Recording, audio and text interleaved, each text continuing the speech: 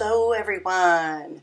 Welcome to What's Cooking with Eddie. This is a series where I talk about people, the good, the bad, and the history, while making average, non-glamorous suppers for my family of 4.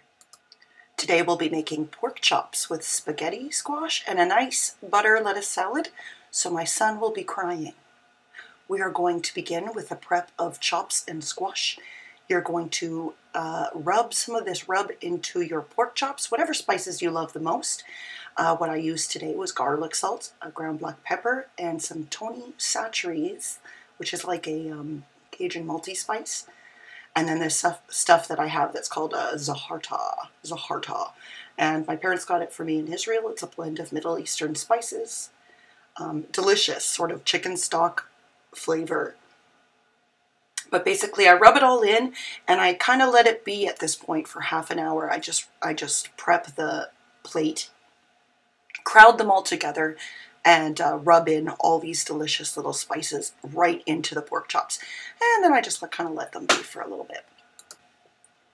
The person that is the bad guy of the week is a real baddie. He's a winner of the bad guys, the smirking jerk of the pharmaceutical world. It's the infamous Martin Smelly Shkreli, the evil farm bro, who's embraced his troll image with almost sociopathic glee. Although he is incarcerated, he is only 38 and I imagine still has a lot of havoc to wreak on this world.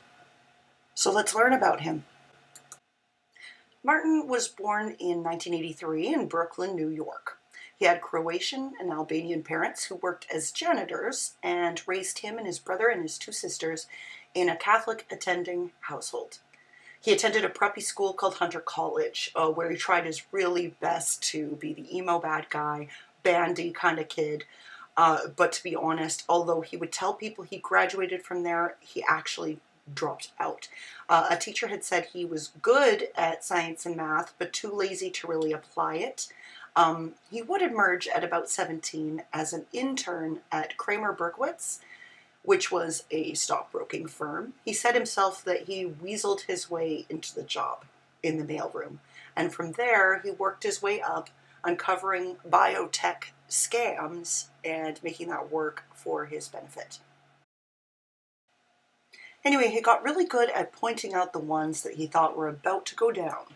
And after about 4 years of this existence, he started his own firm, which at that point he made a crazy $2.7 million bet for the Lehman Brothers that never did pan out.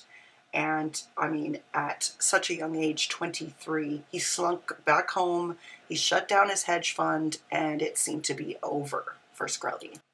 I don't think anybody could have seen what was going to happen in 2008 when his enemy, the Lehman Brothers, went down in flames along with the rest of the world.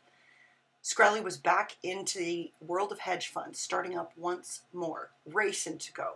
He started that same grift with biotech companies, betting on them failing, while adding a factor that he was actually bullying them in trading chat rooms and other places of commerce to ensure that they failed. His tactics were aggressive, and his willingness to risk things was uncommon. He was really something of a psychopath, without the barriers of regular human emotion to make him doubt himself or to give him self-control.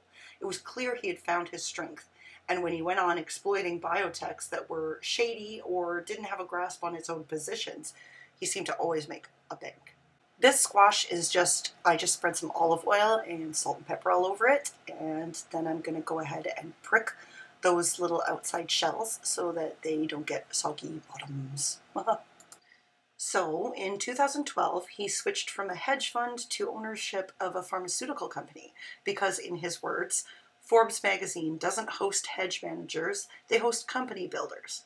But really, what was really happening is something very similar to what happened with the Lehmans when he made this terrible $7 million trade. But this time, instead of running away from that sort of trade, he set up a new company, Retrofin, to get away from the trouble that the new hedge fund was causing. He would tell the press and the media that he was motivated by getting attention on rare diseases. and getting the funding for that, almost like a Robin Hood of sorts. But in truth, he was desperate to get a couple of drugs under his control so he could jerk up the prices and pay back his other investors.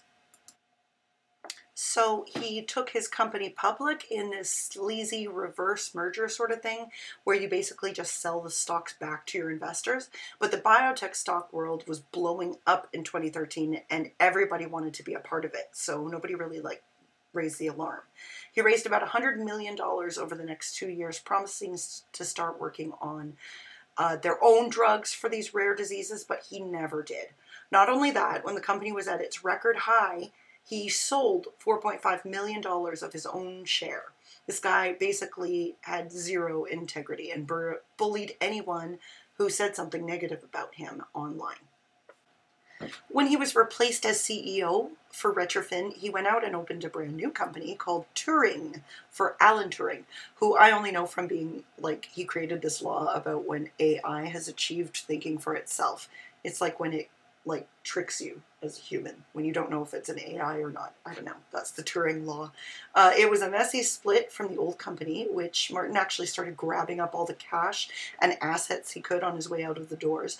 And he really left a lot of bad blood between him and several other people at the time. So at this point, lawsuits were popping up everywhere for him, and harassment suits too, and public fights. But it was with Turing that he was really embracing his mustache twirling villainy.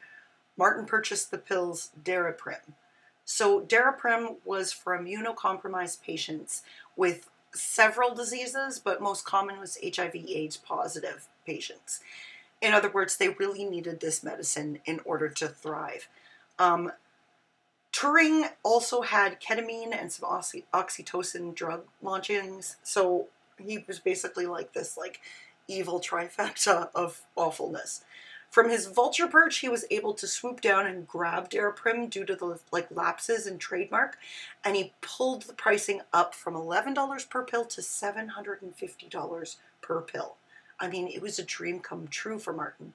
It was all he wanted, all his whole entire life. Martin Shkreli was named the most hated man in America after jacking up prices on life-saving drugs to make a profit, raising the price of a popular cancer and AIDS drug by 5,000% overnight. Everyone from doctors to TV pundits to presidential candidates were outraged. That's price gouging, pure and simple. He looks like a spoiled brat to me. Martin said he had to do it, saying half his customers got the drug for free. For us to try to exist and maintain a profit, I think is pretty reasonable. Using his inner and outer golem, Martin entered into the most idiotic public fight with a band he was supposed to idolize. He bought the Wu-Tang album Once Upon a Time in Shaolin at auction for $2 million. The RZA told him it would be a great time to do something for charity, for the good of everyone, to help out his image, maybe release the album for free, but no, he kept it for himself, like his little precious. So Ghostface Killah called out Martin for being a disrespectful little goon. But I'm just laughing off of the dude's face because it's like, come on, man, look at that smile. Right here, that planned on challenging me, the man with the 12-year-old body. This who he be. His name is Shkreli right there. When y'all see him, you know what I mean? The problem I had with him when I was being interviewed was that he has no respect for life. You know what I mean? He raised the price. You know, I've been in on him from, what, $1,350 to $750 a pill for these AIDS victims, and it was just like, yo, how could you do something like that? That's 5,000%. So then Martin made this cringy video. You're not a Ghostface Killah. I'm sorry. In fact, most people don't ever try to beef with me. Do you know why? What do you guys think? They ain't stupid like that. Nobody's that dumb.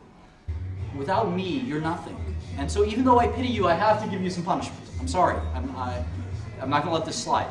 I expect you to write me a written apology from the heart. And don't ever mention my name again. Ever. Or there'll be more of a price to pay than just this video. I'm out. That is just so cringy because he's just given these people $2 million and he's dissing them. He just gave them $2 million for a CD. Anyway, He he even made a return to his supposed prep school, Hunter College, and made $1 million donation, the largest it had ever received. But he couldn't buy that diploma because the principal would never go on record to say that he had actually graduated from there. He apparently bought high-priced other controversial collectibles, like the Nazi Enigma machine, and yet he wonders why everyone hated him.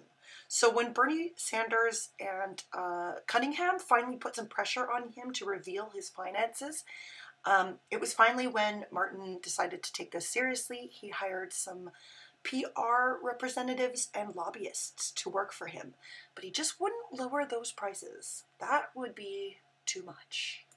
So you're probably wondering, when did things turn for this millennium's Uriah Heep? Well, a generic brand of Daraprim was fast-tracked and offered to the populace, and Martin might have shrugged it off, but inwardly he must have been sweating, because Wall Street was outraged at him. The Killa Bees, which were like Wu-Tang fans, they were shook up and ready to swarm, and late in 2015 there was an FBI arrest for his past securities frauds. Had nothing to do with his markup. Feds came after him for securities fraud. They accused him of repeatedly losing money for investors and illegally using one company to pay off another's debts. Seems like his way of opening new companies and taking new investor money to pay off the old ones was more Ponzi than Fonzie. Sorry. His lawsuit began in 2017, and his smirking, abominable face went completely viral. Do you think you've done anything wrong? On the advice of counsel, I invoke my Fifth Amendment privilege against self-incrimination and respectfully decline to answer your question.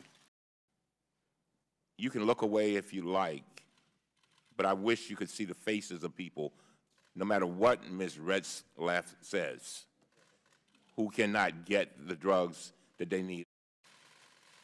I truly believe. Are you listening? Yes. Thank you. No, I don't ask, Mr. Shkreli. I beg that you reflect on it. There's so many people that could use your help. May God bless you.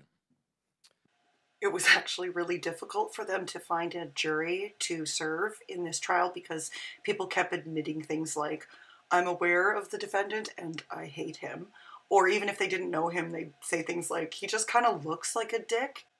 And most people like to point out that he disrespected the Wu-Tang Clan.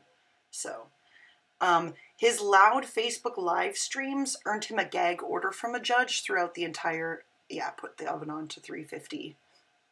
No, bump it up to 400. And then, bump it up to 400. And then bake these puppies for like 20 minutes. And honestly, you'll never have better pork chops. I'm never going back. I'm never going to pan fry again.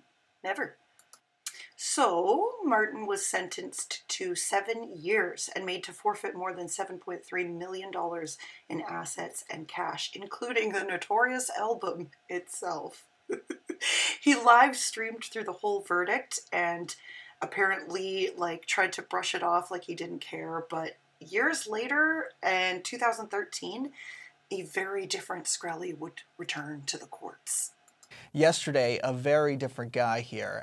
That smile had been replaced by tears as he pleaded with the judge, asking for leniency. This once defiant defendant changed to an apologetic tone during his hearing yesterday, telling the judge, quote, I look back and I'm embarrassed and ashamed. But I don't believe him. He's still got his cronies who are buying up all this, stonk stuff, the stupid stuff that's going on. And, I mean, I just think he's still out there and he's still evil. For instance, he had a girlfriend who was a correspondent for Bloomberg News when they met in 2015, and she took him on, all the mental baggage, all the problems. She broke off her marriage and froze her eggs. And she was covering his trial when she fell in love with him. But she kept it all a secret. They kept it secret for a really long time until earlier this year, actually in the spring. And when she came out with it and went public, he actually officially replied to her through his attorneys in this harsh statement release that was like, I wish you well in your endeavors. That's all. It's really kind of sad. So now he is due to be released in a couple of years here. He's still very active, as I said. He complains of being limited through email, like 1 email a month, I believe. So he barely has a chance to interact with his followers. But there are still acolytes who love him. I found some very annoying movies and YouTube channels that still lift him up like a god or something. But I like to imagine him like in his little, crouched in his little jail cell, like Gollum, hunched over his album like a chessboard, like mourning the loss of his precious. And the pork chops were amazing, but the squash was a little bit mushy. I think I cooked it too long. Okay, so anyway, see you next time. Hey, if you're still with me, I wanted to end on a nice note and wipe the Shkreli off my shoe. I'd like to say hello, creatives, before my videos, but really I believe everybody is creative. So right now I would love for you to go down to the comments and tell me if you're working on something, whether it's just a hobby, something like woodwork or music or writing. I'd love to know what you're working on. I love bonding over creative things, and I really appreciate the 3 new followers I have. Now I have 58 subscribers.